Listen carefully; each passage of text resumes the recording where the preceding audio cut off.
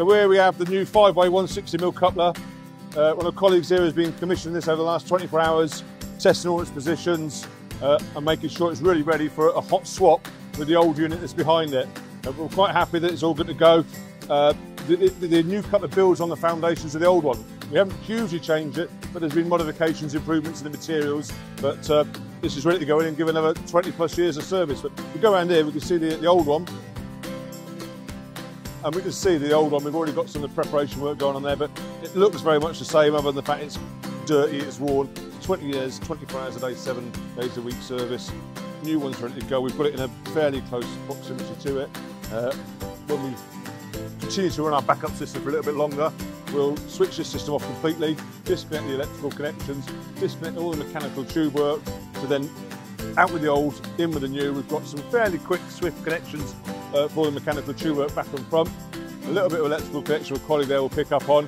And while that's happening, most importantly for the hospital, everything still works, the system still works. And the way we're able to do that is because of the works we did earlier in the year, which is behind us here. What looks like a spaghetti of tubes is actually a backup system.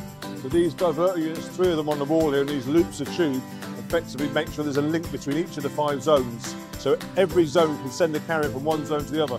But I don't know if you pick up the audio there, but that was one passing through one of those links now because we've got it in service test. So as I say, the system still runs.